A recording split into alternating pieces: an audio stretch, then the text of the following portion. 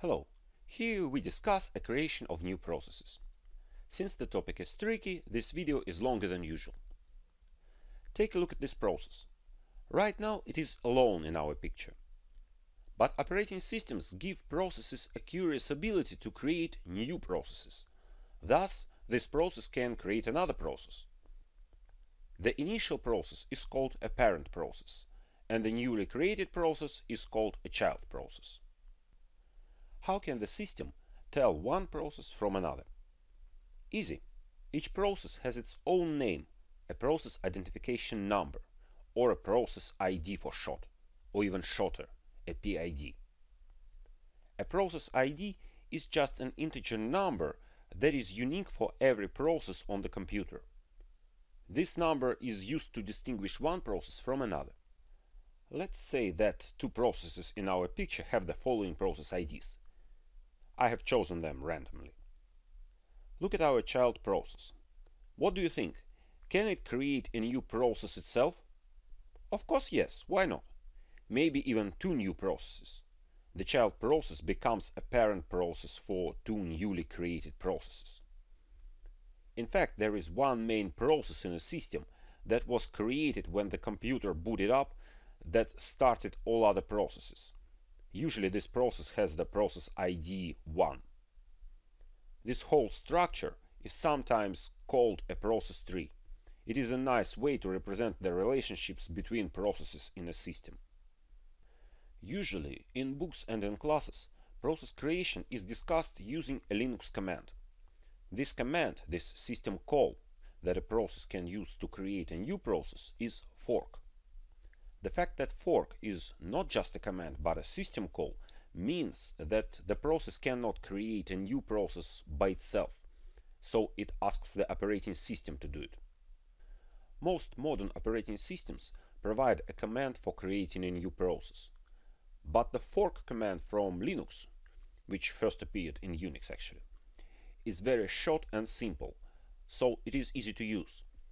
If you check the process creation command from a Windows operating system, create process, you will see that it is very complex compared to fork. So what happens when a process calls fork? Here we have the process in RAM memory. Here are the process commands. Let me remind you that the area with commands is called text section. And here we have all the data, all the variables belonging to the process. When the process calls fork, the operating system creates a second copy of that process. The operating system just takes everything that the process has in RAM memory and creates a second copy of it in another region of RAM. So instead of one running program, you receive two identical or almost identical running programs. What do I mean by almost identical? What is the difference? Obviously, the process IDs of the processes will be different because the process ID for every process on a computer must be unique. Another important difference is the return value of fork. Fork returns 0 in the newly created child process, but in the original parent process it returns the process ID of the newly created child. The process ID of the child is always some positive number. In this way, the operating system introduces the child process to the parent process.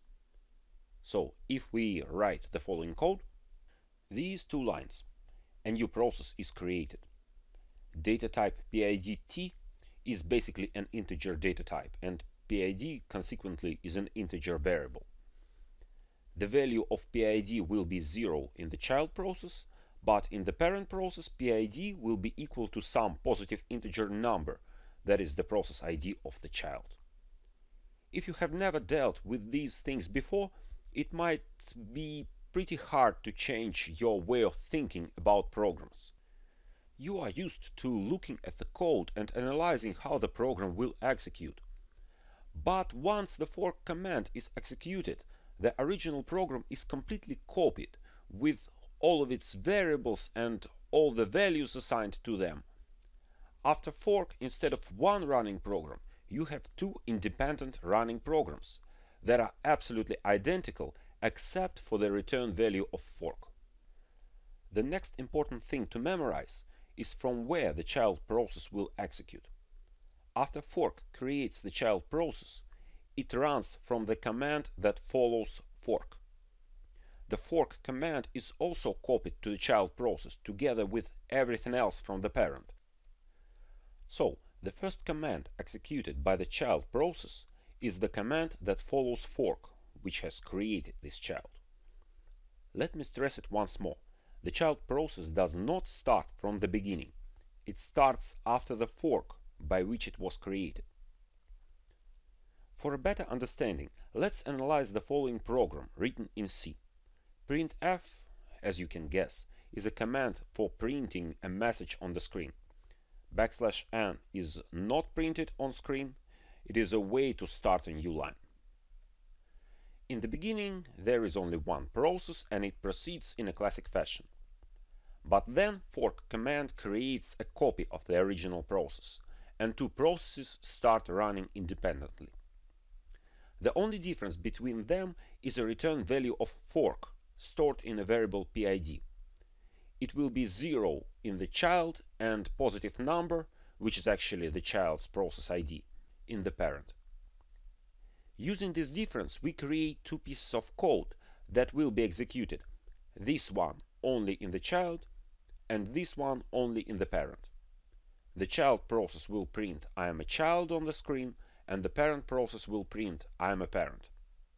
It is a classic technique to use a return value of fork to make two otherwise identical processes do different things.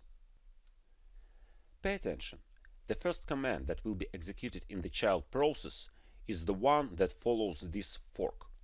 In our case, it is this assignment operator followed by the if statement. The same command will be executed next in the parent process, and this is pretty natural. Here comes another very important fact. This is quite a shift in thinking, but it is important to understand.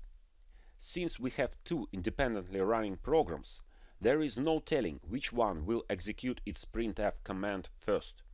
So the output can happen in a different order, like this. Again, for this code, the sequence of messages appearing on the screen is not defined. It could be one way, but it also could be the other way around. That was a long video. Let me summarize its main points.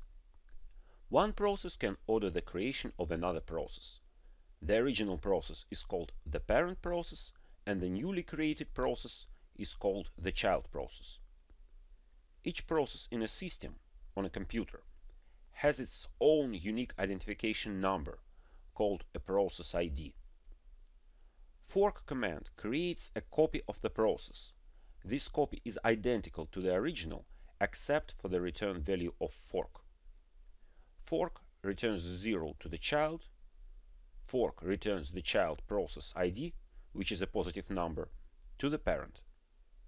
After fork, both the parent and the child processes continue their execution independently right after the fork command. That's it. Thank you for being with us.